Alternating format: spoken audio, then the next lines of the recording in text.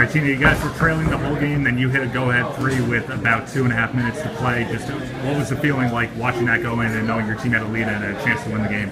Oh, well, you know, we weren't able to get clean looks all game, and when I was that open, I let it go, and I just knew it felt so good, and it lifted us over IHA, and I'm so happy I was able to make that for them. They deserve it. You come right back down on the other end, you take a charge, you get the ball back, and you guys end up closing it out in the final minute. Just how big of a play was that, and how good did it feel to make a defensive stop right after giving your team the lead? Oh, you know, it was huge. All those plays, they're gutsy plays, and Coach begs us all season to take a charge, and the fact that I was able to do that, you know, it means a lot, and it was just so much energy, so awesome to do. Yeah, this team has been working all year to get back to this point. It's your first title as a group. How does it feel to actually get it done and know you're It feels amazing, you know.